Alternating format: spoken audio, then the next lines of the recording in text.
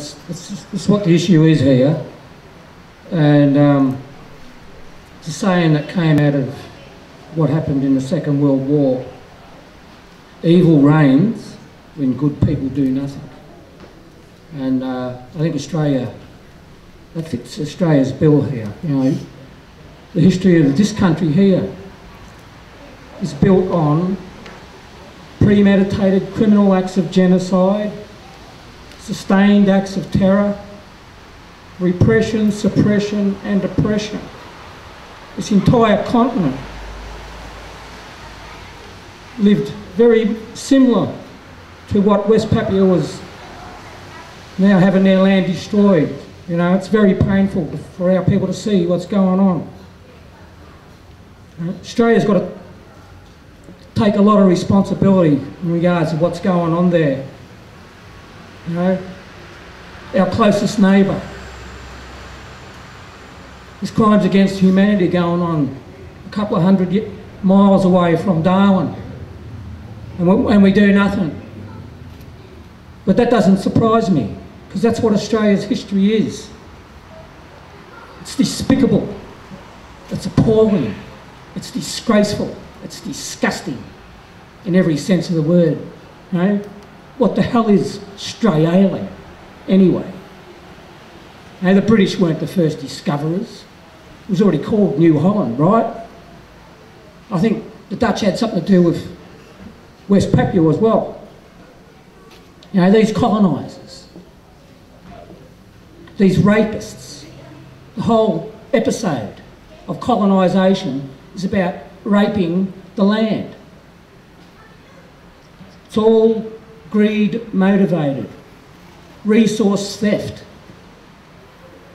Now, this is where all the wealth of this country comes from. These pillars of society here. You know, these institutions, all built on murder, rape and theft. Now, we had a socially organised society on this island continent. 600 nations, ancient languages, organised people. We had a pristine environment. That's what we represented. You don't get a pristine environment because you're murdering and raping people all over the place and stealing. Now, don't believe none of this bullshit they say about our people. We're a sophisticated people. We've got a superior law than these backward dark age invaders who lied the entire time they've been in Australia. What's terra nullius? Have a think about it. It's a premeditated criminal act of genocide. So is your white-only policy constitution, your apartheid law. Our people spent generations in concentration camps in this country. We're meant to die out. Now, our people are pretty resilient. You know, the white man made a mistake here. He should have killed us all, because we're not going to assimilate into this garbage society, this sewerage society. It's rubbish. It's got nothing for our people. All this is about is stealing the resources and destroying the environment in the process. In 1949, the Menzies government was asked, well, they had to legislate against the crime of genocide. In 1949, have a look at the Hansard and what the reasons why Australia didn't actually incorporate that law into their legislation here. So they went on to get away with stealing our kids, killing us in custody, creating the conditions of life with the intent to destroy, preventing our births. You know, Australia is a classic example of genocide. It's a Nazi wet dream. It's like if the Nazis hadn't have been stopped, what sort of society would they have had here? The premier institution in this country is the church. Have a look at it. Full of pedophiles, right? So if your premier institution is corrupt like that, don't you think the rest of it's going to be? Eh? Where's the church been? Why average people die in misery in their own land? Australia's a joke. I'm really proud of this, my uncle over here.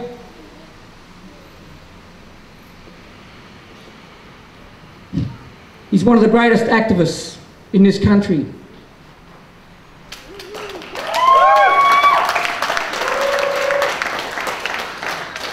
He's been talking about West Papua mob as long as I've known him, and he's concerned about what was going on there. You know, all Indigenous people are connected. That is the law. Those people hold the law of the land. They're the customary law holders. When you disrespect that, you can expect to have ecocide occurring. Now, I can see Australia turning into one big quarry.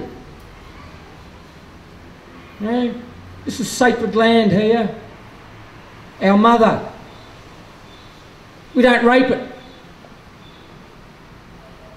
We don't rape our own mother. That's what's going on all over the world.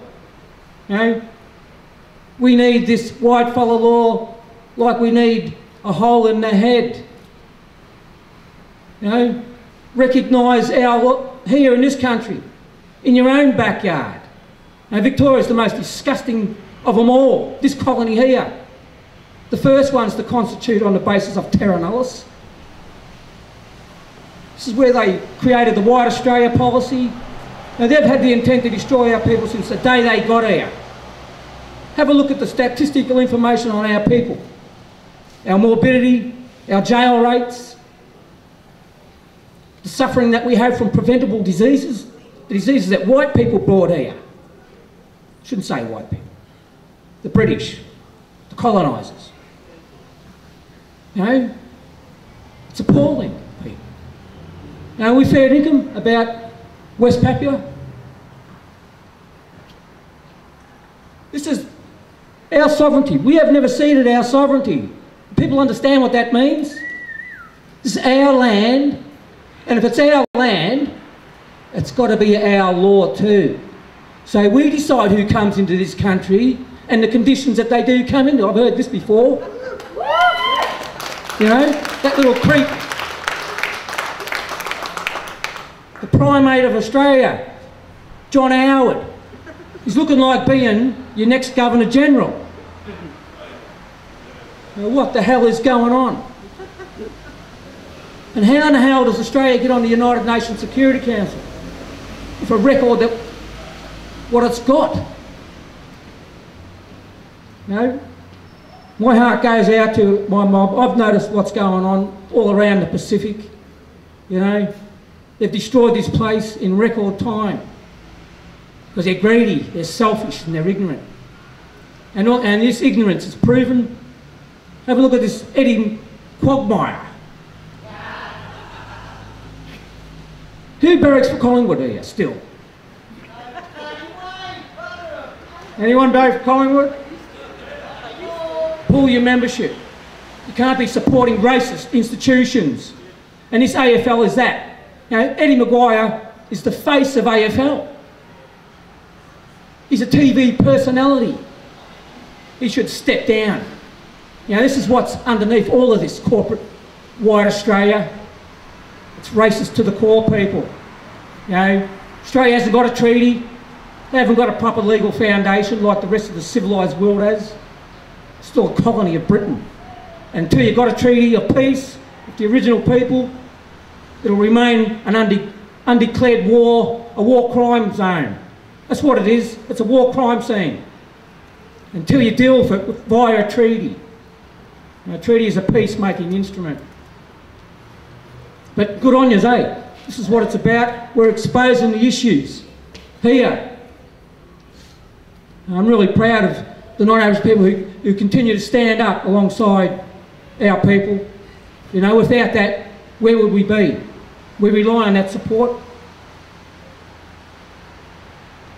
And we've got to also remember, but a lot of the people in the state of Victoria, in the leafy suburbs out there, have got shares in the mines and the things that's motivating this destruction of these beautiful people. You know, still close to their country, still holes of amazing knowledge. Well, we're going to destroy that too.